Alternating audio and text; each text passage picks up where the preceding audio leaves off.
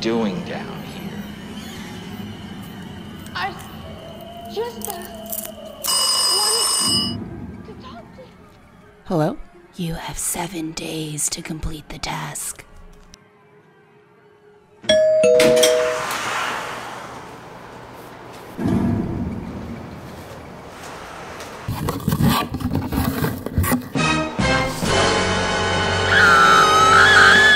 Hey, it's Wesleyana. Welcome back to the channel, or welcome if you're new here.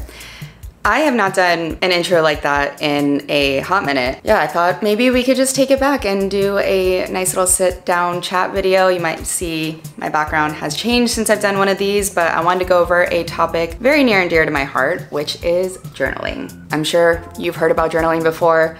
It's not some big secret. And if you clicked on this video, I'm assuming you have had trouble either getting started or keeping the habit consistent. So as someone who has been doing this for over a decade now, I just kind of wanted to sit down and talk about some of the tips and mindsets that have really helped me stay consistent, as well as talk about the different types of journaling, because a lot of people tend to think that it's all about just writing what you're feeling or documenting your day. And although that's a lot of what I do, it's not necessarily the only way that you can approach this. So yes, I know that a blank page can be scary, but I promise by the end of this, you are gonna have the confidence to get started in your own journaling journey.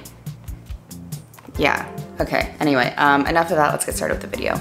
Now, number one, set your expectations low. I think a lot of us have this idea that we're gonna fill up this huge, beautiful journal with all of these great insights and come up with these great new ideas and intricacies about ourselves, and we're just gonna understand ourselves on such a better level, and there's so much self-discovery, and we're gonna become these Tumblr girls, and just, you know what I mean, right? Yeah, it doesn't have to be that. And I think this is probably the number one place where a lot of people go wrong and why they start to hate it and write one page and then never come back to it again. If you've ever done therapy, then you'll know, unless you've been court mandated, therapy is not something that you should feel forced to do. It's something you're doing for yourself.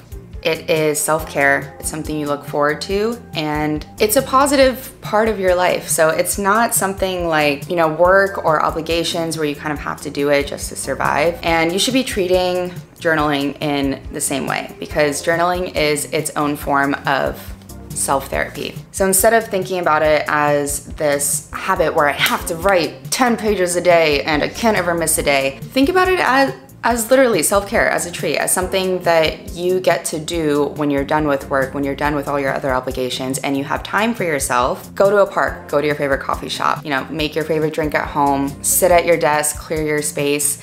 It really should be a positive factor in your life, and if it's not, then that needs to change, because if you don't have a positive relationship with it, then it's not going to be a habit that sticks, and it's going to be something that you resent in the long run. And the other part of this conversation is thinking that journaling has to look a certain way or be a certain way in order for it to be successful. I think we all get really intimidated because we think that every single morning we sit down to write, we're gonna have to come up with these crazy insights and discover something about ourselves, and it's not always gonna be like that. Sometimes you're gonna sit down, write something very arbitrary, and that'll be it. And that's all part of the process, because if you don't sit down and show up every day and go through maybe more of the boring days and the bad days, you're never gonna get to the good stuff. It's like that quote that says, inspiration always strikes for people who are hard at work. Something like that. So just like any creative, mental, self-care practice, like exercising, drawing, whatever it is, you're gonna have to show up every day. You're not always gonna see results, but you know in the long run, you're leading to positive change. I mean, I can even tell you, I'll try and find some examples right here, but I have written literally the lamest entries of all time in my day one. And this is the secret to my success of how I've written in it every single day since 2012. Because if I had to write this, yeah, that wouldn't have happened. The second biggest tip I have for you that is an absolute must if you're gonna get started is to understand your intentions and your specific motivations for doing this. And if you don't have a good answer for this, other than I think I should do it, other people are doing it on TikTok, it's not gonna stick.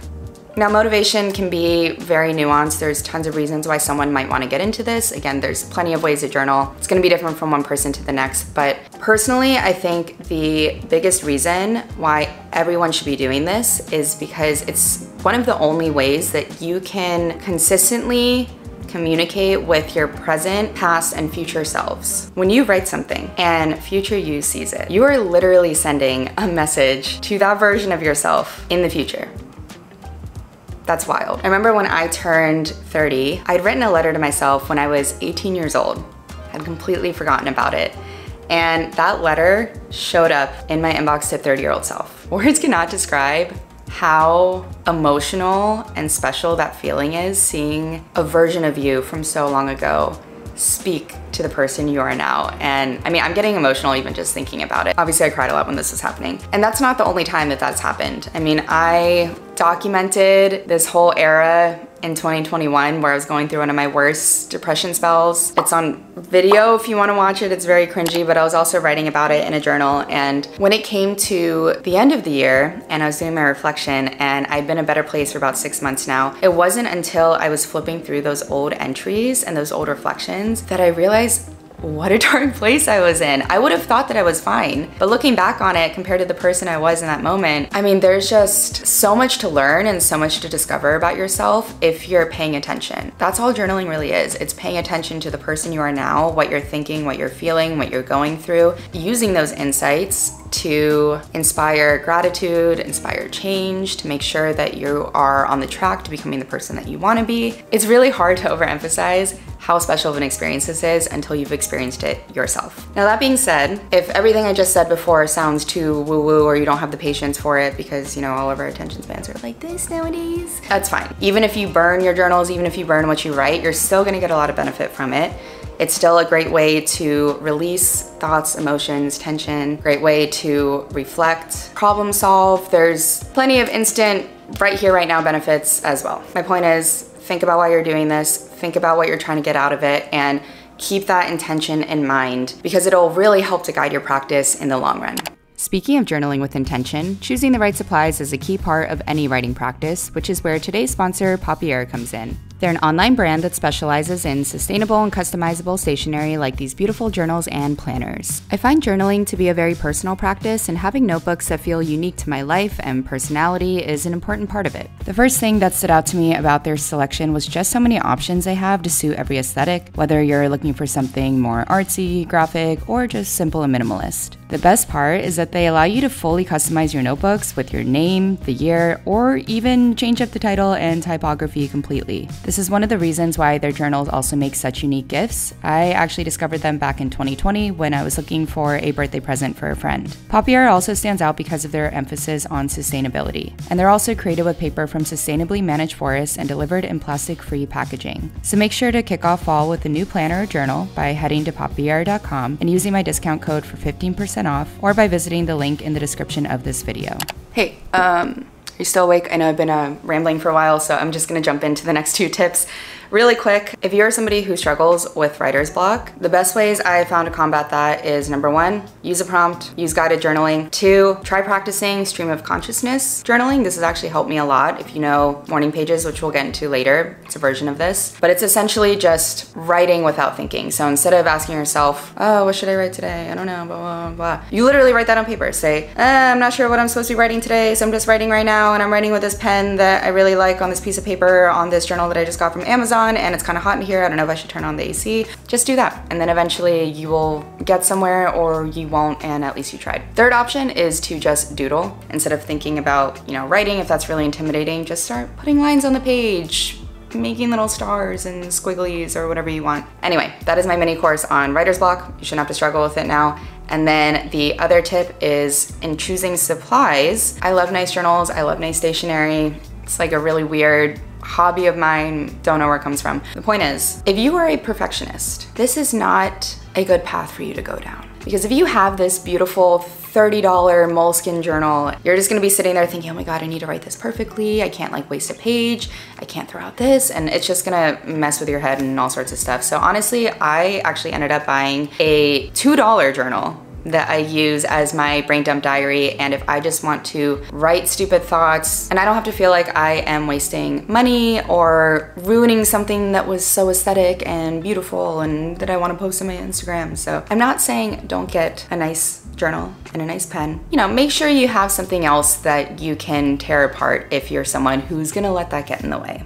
That's all. Oh, also, almost forgot. When it comes to the question of analog versus digital journaling, analog being paper and pen. I don't know why I had to say it like that. Really, neither is better or worse than the other. I use both forms. My day one is obviously digital. I like using it for documentation because it is searchable, editable, easy to pull in photos and other media. I can also just pull up my phone and log an entry on the subway home. So it's been really great for me, but I do have a paper journal, a couple paper journals, because I prefer them more for reflecting and brainstorming, mind mapping, just something about having the flexibility of paper and being able to really write anywhere you want and also not being able to edit when you are trying to work out your thoughts. I think that's also really helpful too. So you can kind of decide what works better for you, but just a quick little note to keep in mind. Now we're moving on to part 2, which is the ways of journaling. Now the first type of journaling is probably the one that you are most familiar with, which is simply just documenting your thoughts and feelings. In this case, you're really just acting as your own therapist. So you're asking yourself, why do I feel this way? What is maybe causing me to feel this way? Are there any underlying reasons why I might feel this way? It's really just digging into your feelings, trying to ask why, till you get to the core of whatever it is that you are working through. Overall, it's really just a practice of being able to articulate your emotions so that you understand them better. It's also a very good opportunity to work in some problem solving.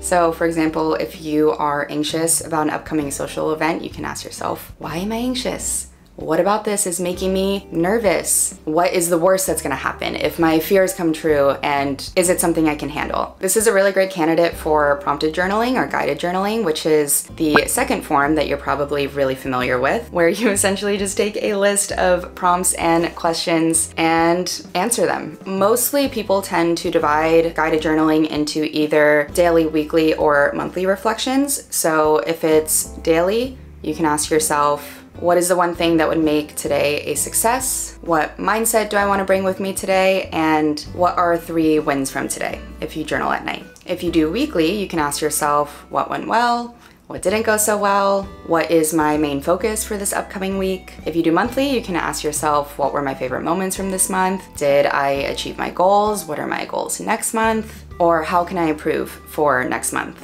And then the third most common type of journaling that you've probably already heard of is just simply documenting. So a lot of people will just write about what happened in their day, things that they want to remember, special moments. A lot of the times this can be combined with reflective journaling as well. So you might say what was going on and then how you feel about it and maybe try and problem solve a little bit. So there's definitely a lot of overlap. I would say documenting is probably my primary form of journaling, and it's one of my biggest motivations for doing this and my day one and pretty much everything I do, because I have some sort of subconscious fear that all of the good moments and the lessons and challenges that I experience in my life are going to somehow be forgotten if I don't memorialize them in some way. So probably something I need to unpack in therapy or journaling. Also within this category, there are plenty of other more niche ways to document your day. It doesn't just have to be a log of what happened. A lot of people like doing mood trackers, habit trackers, food diaries, dream trackers, travel logs. There's also a concept called homework for life from Storyworthy. That's a really great one if you're a writer or a content creator. So there's plenty of other ways that you can also document if you don't want to just talk about all the boring crap that you did all day. Now, in addition to all of those traditional ways of journaling, which are, again, all great, I do all of those, there are so many other ways you can use a journal, one of which is to use it for brain dumping or brainstorming. I actually have a daily note on my phone that I just write whatever comes into my head as the day goes on, if it's an idea or a to-do I have to do, an event coming up, and then I process that on a weekly basis so I know everything is captured in one place. You can also do brain dumping on specific occasions, like if you're trying to mind map for goals for the upcoming year, you're trying to come up with branding for your business. All of these are really great reasons to use a journal. And then there's also something called morning pages, which is by, I believe, Julia Cameron. It's in a book called The Artist's Way. And the concept is every morning when you wake up, before you do anything, you sit down to write 3 pages, freehand, pen to paper, stream of consciousness. You don't stop. It can be junk, it can be nonsense, or it can be the next Shakespearean masterpiece, but the only point is you're showing up for your practice. You are putting out whatever is in your head upon waking up in the morning. And that's also something that a lot of people have found really beneficial if they struggle with more, like guided, stricter type of writing styles. Another great thing you can do is to create a commonplace book. So commonplace books are essentially just a collection of all the information that you collect and find interesting so that you can start to find little connections or notes between all of the quotes and books, articles, ideas you might have. You just put it all into there. I actually do this in Notion. That's what my field notes page is essentially, but a lot of people like doing this by pen and paper and just, carrying around a little journal with them. You can do it any way under the sun, but I think this is a really great way to just sort of capture and organize knowledge. And especially if you are someone who is in a creative field or you're involved in research or academia or in school, this is just a really great way to keep your mind moving and to make sure that you're freshly coming up with ideas and actively taking in the information that you process. Now, another type of journaling that I am personally a very big fan of is law of attraction journaling. There's some parts of this that are like a little bit woo-woo for me, especially as a very logical INTJ type of personality. Whether or not you believe in, the universe and energy and all this stuff, I do think there's something to be said about how your intentions and the energy you put out affects what comes back to you. And there's plenty of ways you can do this. You may have heard of affirmations and manifestations. It's essentially just writing out positive thoughts about yourself that you want to believe that you might not yet, and just making sure that you're writing it every day, reviewing it every day until it eventually becomes a true belief. Again, some people think that, the universe is coming to you with these things because you wrote it down. Personally, I just believe that if you are putting yourself in a mindset to these things and to believe that you deserve it and that it's possible, which is what's happening when you're writing, I am going to be a millionaire one day or whatever it is, that has an effect on how you act and the opportunities you invite into your life. If you're someone who doesn't believe that you can do YouTube even though you really want to, then when your friend comes to you and says, hey, I really would love for you to help me with this video project, you're gonna say, no, I'm not good at camera as I can. Versus if you've been telling yourself every day that you are gonna be a big YouTuber, you're gonna say, oh yeah, of course, I'm gonna be a big YouTuber one day. Why wouldn't I take this opportunity? And on the opposite end of that spectrum, you can also do releasing. So you'll say things that you don't necessarily like and might be a little more negative, and you just choose to let go of it. So I'm releasing jealousy of my friend. I'm releasing anxiety from my relationship. I would also consider gratitude practice to be under this umbrella as well. It's exactly what it sounds like. You just sit down and write what you're grateful for. I'm grateful for a healthy body, grateful for this beautiful weather, grateful to live in New York in this lovely apartment. All of this is really just training your brain to see the positives in your life versus focusing on the negatives. Now, the final form of journaling I want to go over today is planning. So essentially using a journal to help plan your days, weeks, months, years, goals, whatever it is. This can include bullet journals, it can include something like Notion, or it can also include a traditional paper planner. Now, if there's one thing I want you to take away from this entire video, it's that journaling should be personalized to you.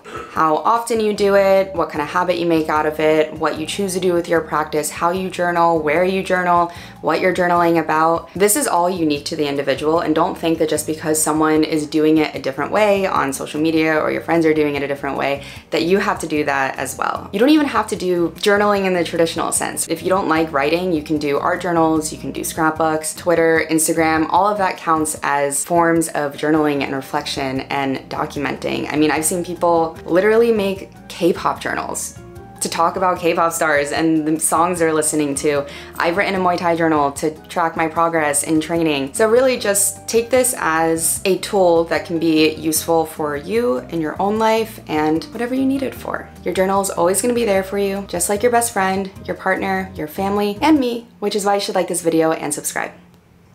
So if you've enjoyed this video and you wanna learn more about my own journaling practice, you should watch this video next.